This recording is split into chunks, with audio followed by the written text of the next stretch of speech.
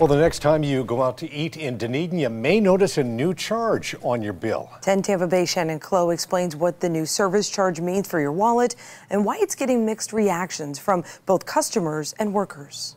If your next meal out in Dunedin is at the living room, Saunders Social Room, or the Black Pearl, you'll notice a service charge on your bill. The way that the program works is there is a 20% service charge on every bill. The server takes a flat commission rate of 15%. As the CEO of the Feinstein Group, Zach Feinstein manages those restaurants and switched up the pay scale for the service staff. Across the board, everyone is making more money in the front of the house. What's different for servers is their hourly pay goes from $8 to $1, and there is a 20% service charge on every bill. Servers take home 15% of that as commission.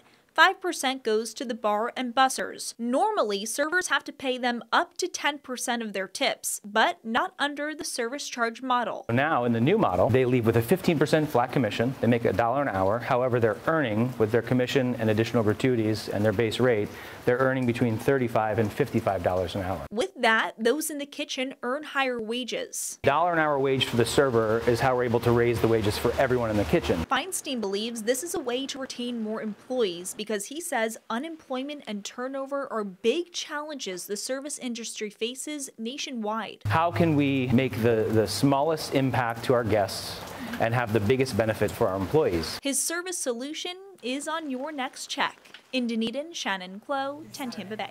Former employees of the group who were service workers told Tampa Bay off camera that they prefer being paid the way they used to be paid. They believe the hourly pay is too low. But Feinstein told us his current employees are making more money and happy with the change.